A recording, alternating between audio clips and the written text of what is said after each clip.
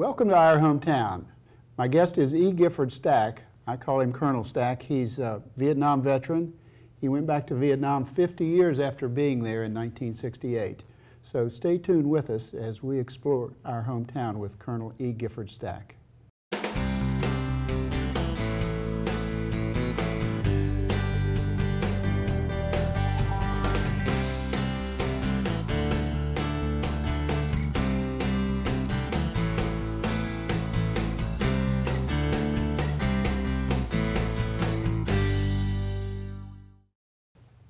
My guest is E. Gifford Stack.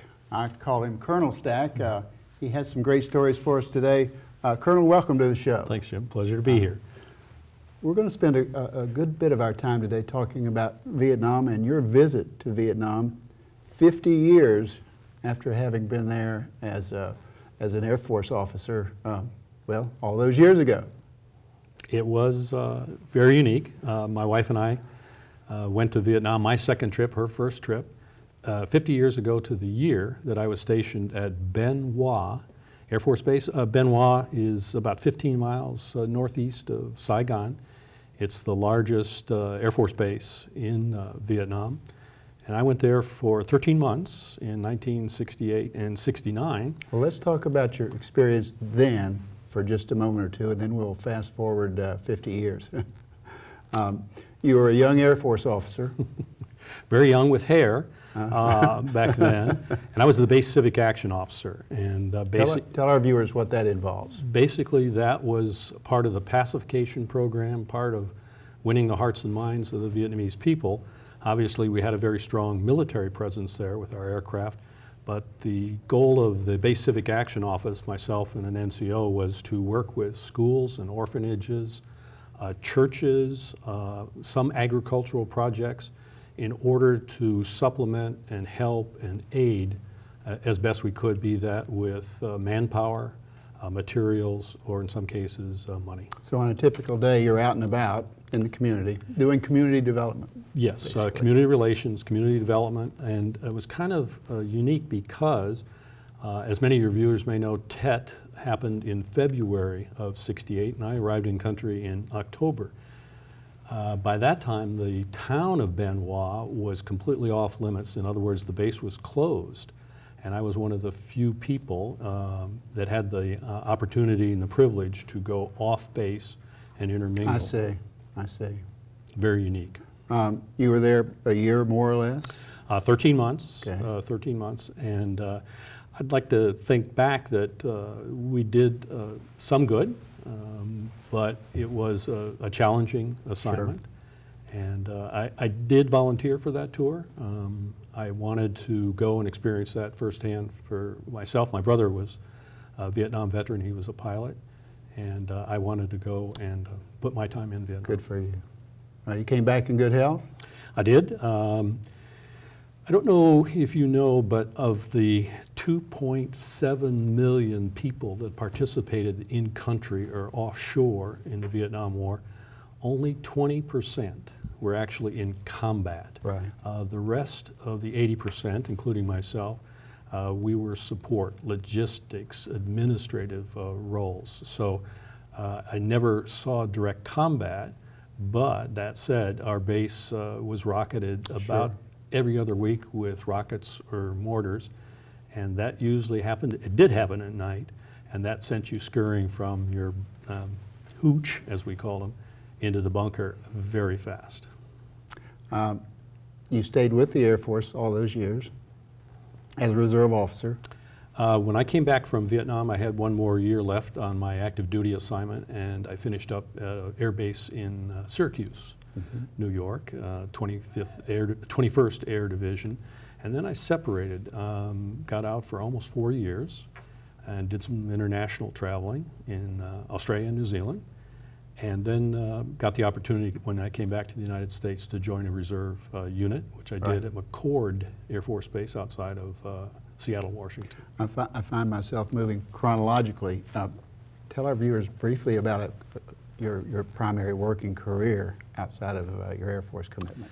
When I came back to the United States, I experienced something that I'd never done before, and that was work with a company that organized paper drives.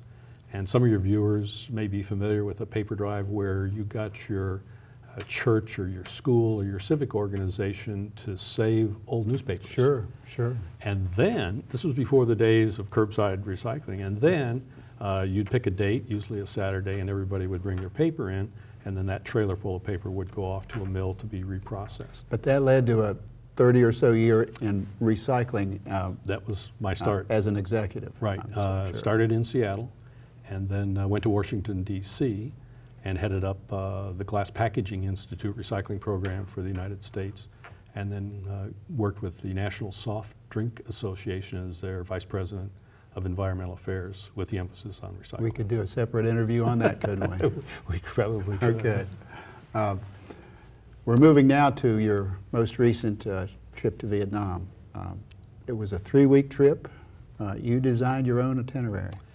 Yes, I had a desire to go back because I knew that Vietnam not only was beautiful geographically, but the people were. I had the greatest admiration and respect for them, and obviously when I was there in the 60s, it was a very challenging time for everybody, and I wanted to go back under different circumstances. So I looked at possibly taking a cruise, and I didn't like that there were so few ports that you actually called on. Mm-hmm, mm-hmm. I looked at a land tour, and I didn't like that because it seemed to go through the country too quickly. And I said to my wife, I'd like to do something where we kind of decide where we want to go. And I looked and looked, and I found this company called Odyssey Tours. And you design your own tour, basically. 3 weeks is an extensive tour. Right, and you start out with saying, I want to see this, this, and this, and they say, okay, did you also know that there's this, this, and so you go back and forth, and finally you have a tour design that is completely what you want to do. And the way they operate is pretty unique. You are met with a guide, a car, and a driver at your various locations in country, and it's just the two of you, my wife and I. So we had a very personalized tour experience. You had different guides at different locations? Yes, Okay. between Vietnam, and then we also went over to Cambodia for 4 days. Between those two countries, we had 4 guides that were with us all the time, and they would pick us up in the morning. We would do a tour or tours, and then by mid-afternoon we were taken back to the hotel, and we could do the rest of the day on our own, Right. which we really found. We've spoken briefly before. You know that I'm a Vietnam veteran also, Sure. and so the rest of this interview will be of great interest to me and to our viewers as well, we hope. Good. Let's talk about the people. That's an integral part of the experience. Tell us more. So, obviously when I was there back in '68, I got to know the area around Ben Hoa and Saigon. But I was very interested in going back and learning and visiting more with people in North Vietnam, the former enemy. So we started out in Hanoi. And I thought I would never be standing in downtown Hanoi as a visitor, as a tourist, taking in the many sights of the city and getting to know the people. Give our viewers your first impression. Vietnam is a country of 94 million people in a country about the size of California. Almost a third of our country, our United States population. Yes, yes. You cannot believe how many people there are as far as density. That's the first impression. Okay, yeah. My second impression is all of those 94 million own a motor scooter. And they are in the street. The lights are merely a suggestion. The crosswalk, or they call it the zebra, it is nothing. You cross at your own will, and somehow, Jim, it's fascinating. It's like the waters part as you go through, and then it closes behind you. My wife was petrified the whole time crossing the street. I just said, well, this is the way it's supposed to be done. And by gosh, they do it. But as you're walking down the sidewalk, the motor scooters will be coming at you, coming from behind you. To say they're ubiquitous is an understatement. Motor scooters are everywhere. And these are little tiny things, little 100, 125 cc motor scooters. And like I said, everybody's got one. And if they don't have one, the family is riding together on it. It was very common to see 4 and 5 people on a little tiny motor scooter propelling themselves down the street. So that was my first impression. My gosh, a lot of people. Wow. Second impression, there is no evidence of the war. None. It was 50 years later, and I told my wife, I suppose it's like somebody that had been in World War II, ended up in Germany in 1944 and decided to go back in 1994, Right. 50 years later. The changes. And let's remember that most of the Vietnamese population had not been born at that time. Excellent point. Of the 94 million, some 75 or 80% were born after 1975 when the war ended. So a lot of young people. As a matter of fact, we saw very few people my age while we were in country. And while we're talking about that, I'd like to point out that not once, when I was introduced as somebody that had been there during the war, was I ever challenged? Was I ever frowned upon, scorned at?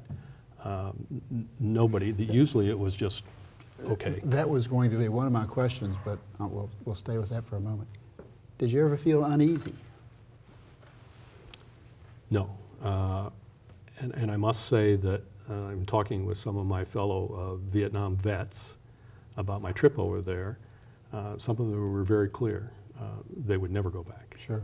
Their experiences were such, they're part of that 20% we talked about earlier, that was pretty painful. And they want no recollection. They want nothing to bring back the memories. And I didn't have that. I didn't feel that way. So not once did I ever have any apprehension or any misgivings about going. One of the things you mentioned before the interview was their interest in the English language, and you have some great stories. So, 3 incidences, if I might. The first one occurred, my wife and I and the guide were touring a complex, and she said, I think I'm just going to sit outside here while you go inside. So the guide and I are looking at something, and while she was outside, a young Vietnamese woman came up and in very clear English said, do you mind if I practice my English with you? And my wife was kind of taken aback, and she said, why no, that's fine. So for about 15 minutes, they conversed back and forth, and my wife found out that she is a university student, and she very much wants to perfect her English to help her get a job. The second incident in Hanoi, one afternoon we had come back from a tour, and I said to my wife, well, I want to go and see this lake that's nearby. In Hanoi, they have numerous lakes throughout the city. And I went to this one that was half a mile from the hotel, sat on a park bench, and I'm sitting there enjoying everything. And 3 young women came up. And one, in kind of broken English with a notepad, said, pardon me, do you mind if I practice my English with you while my 2 friends video it on a cell phone? Okay. So they can take it back to our class and show the students. So she and I went back and forth, and very good, and high school level. And then the third incident, I went back to the base where I was assigned, Benoit, and we couldn't get on the base, but went to the end of the runway, and the guide that I had, he was pretty forward. He knocked on a door and said, we'd like to see the end of the runway here, and this introduced who I was. And while we were there, the owner of the house, lovely man and his wife, said, would you talk English with our 2 high school students, or girls? Right. And so for about the next 15 minutes, everything from do you have a boyfriend to what do you want to study, what do you want to be, how do you like living in Benton? I mean, we just went back and forth. It was unbelievable that this is somebody knocking on your door asking to take a look It's a great at the story. runway, and now you're ending up Yeah. talking English with the Yeah. two kids. Much more to cover. Let's take a break and we'll be right back.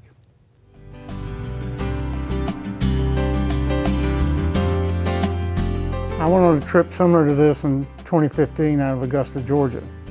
And it was the first time I'd seen the Vietnam Wall with veterans who were actually there. And it's a different experience for a vet to see that wall. And so I brought it up post 68 that we should do that for veterans in the area. Basically just went door to door to businesses in Brunswick County asking for support and contributions of any kind. We called on ATMC. They were able to make a significant contribution. Some of my veteran experiences in other places wasn't that kind of support, and here it's special. When you went through the different monuments, you felt like you were a part of that history, even though you are just there. I think it's very positive, very encouraging. There's a lot of distractions going on right now, politically and socially and otherwise, but at least you know that there's a portion of society that recognizes what the sacrifices were and recognizes them. But it means at least there's somebody that remembers what we did in World War II, and I appreciate the fact that if it wasn't for them, I wouldn't be going on any of their trips.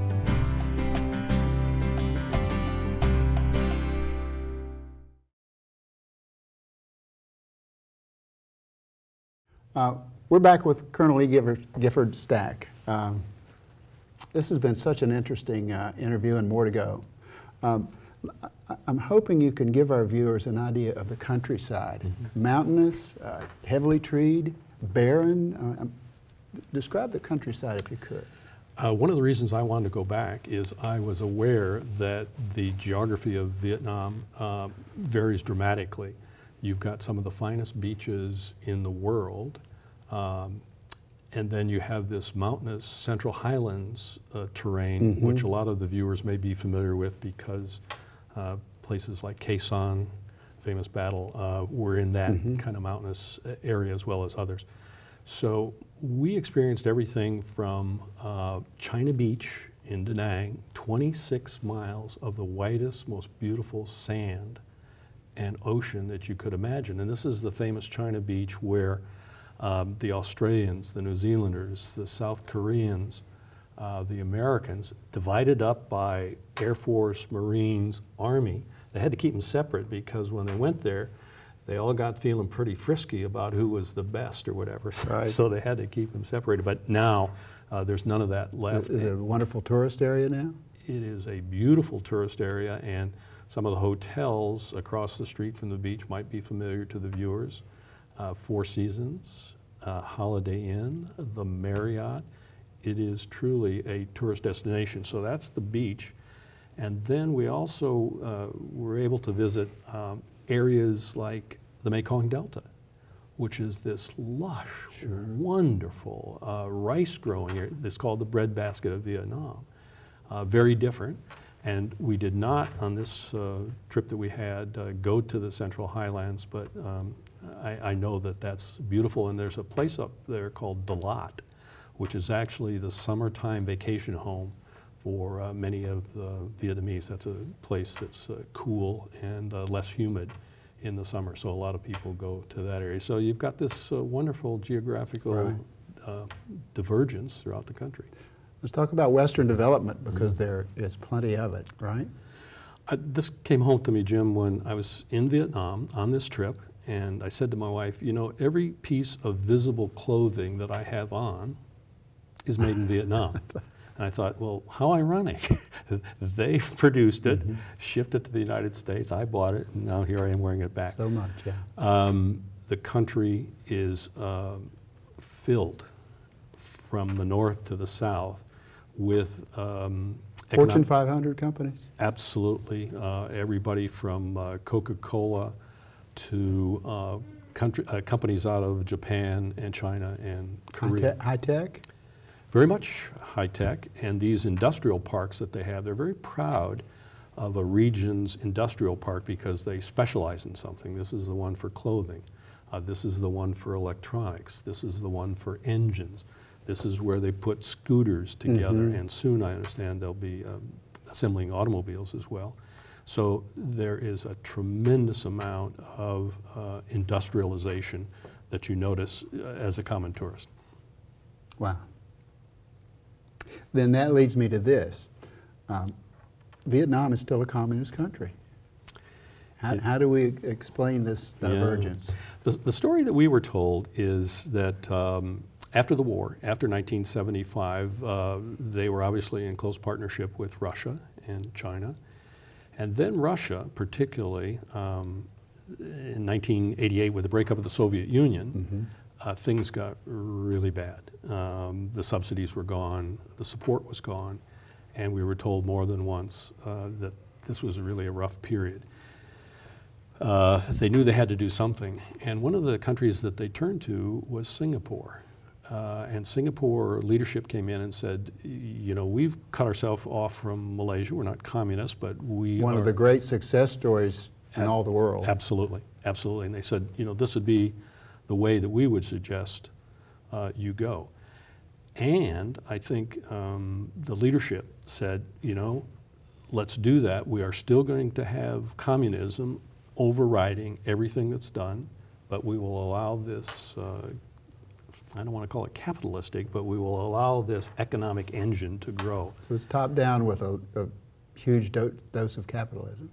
Yes, and a couple of sidebar stories. Wherever we went and we saw the industrialization, close by, nearby, around, would always be a building or buildings that you could tell belonged to either the government or the party.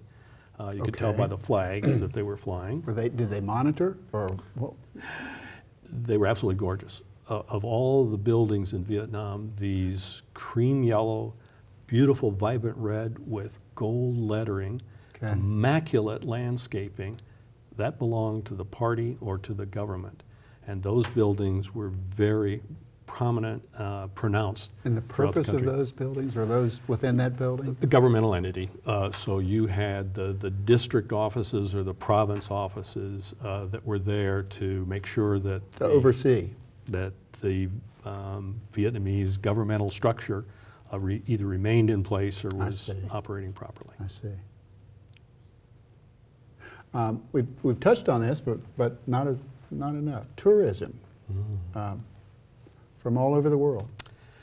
I was shocked. I didn't realize that that tourism played such an important role to the economy of the country. I, for some reason, said, you know, agriculture, rice exporters. That's where they're getting their primary income. No, I don't know which is one and which is two, but I would say tourism is one of the one or two top economic producers for the country. Not just Asia, but all over the world. All over the world. Europe, Germans. We saw a lot of Chinese. Okay. Historically, there's been an association between China and Vietnam, so they are there in droves. Japanese, Koreans, Germans, Australians, Americans, and while we were there, I read a newspaper article. A lot of English language newspapers in Vietnam now. So we try to read that daily, but as of October, they had already surpassed in number of visitors in 2018, in October, the entire amount of visitors they had in 2017. So they still had growth. A couple of months to go, and they were off the chart. Now, we saw Vietnamese who spoke fluent German, Chinese, Italian, Russian. They take languages very seriously, but the number one language that everybody wants to learn is English. Sure. English. And whether it be the bellboy at the hotel or somebody in a small little restaurant, they knew English. Did you enjoy the foods? Speaking of restaurants, yes, I enjoyed the food a lot.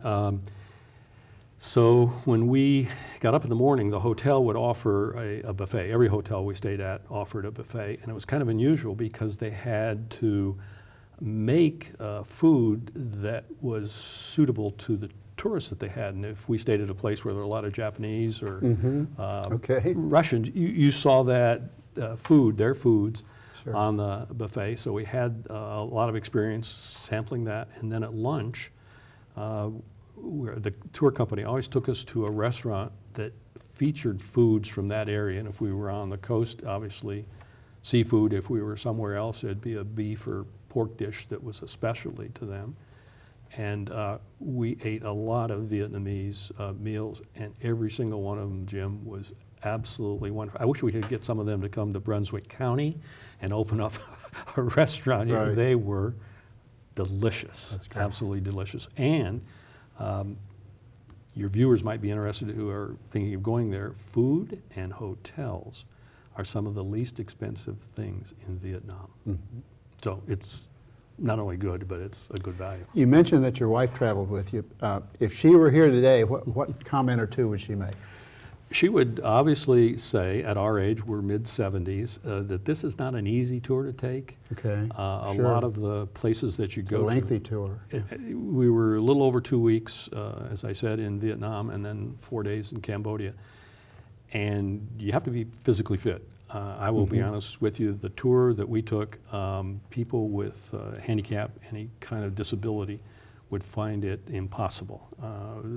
And there aren't a lot of accommodations for handicap, either access or ability. So that quite hasn't caught up yet, but if any of the viewers who have that, it would be almost impossible, I think, to go and enjoy it.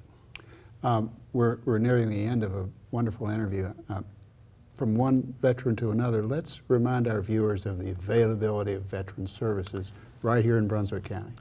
We are absolutely blessed with having a wonderful Veteran Affairs office Right. in the Brunswick County governmental complex in Bolivia.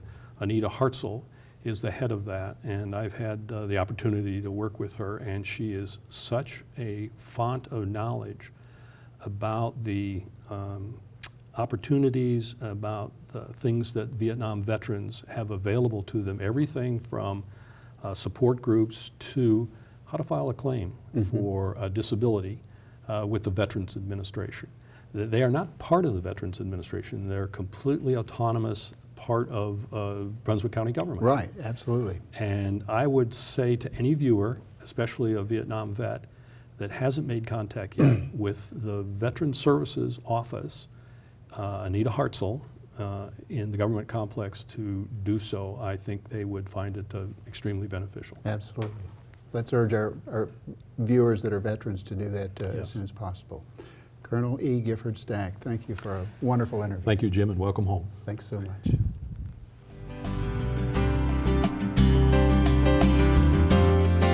Giving garden is actually an old premise, but probably more prevalent nowadays, where there's such a focus on income redistribution or income disparities, but also recognizing how many people are food insecure. The responsibility of many folks is that we really should be trying to provide for school children particularly, to make sure that they have enough food to eat. It's also the 25th anniversary of the Southport Oak Island Kiwanis Club, and we wanted to have a signature project to mark that. And Giving Garden was a good way to do it. It's a program that costs a lot up front, but over the next 10 to 15 years, we'll be able to provide a lot of food over the years, or a lot of fresh vegetables organically, and provide it to the various food pantries and those who distribute through churches. Through Brunswick County, we have over 20 food pantries that are receiving some sort of food assistance, where at one point it was just emergency and now we're seeing routine. And we're talking about thousands of families. So the Giving Garden is one way that we can provide those nutrient-dense foods to more families in need. We do over 40 projects a year.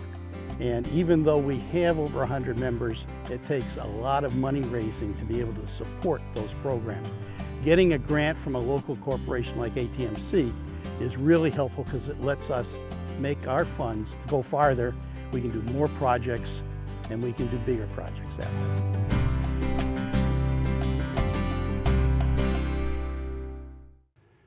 Thank you for being with us on Our Hometown.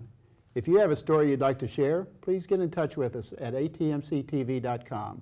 Thanks again for being with us, and join us again soon on Our Hometown.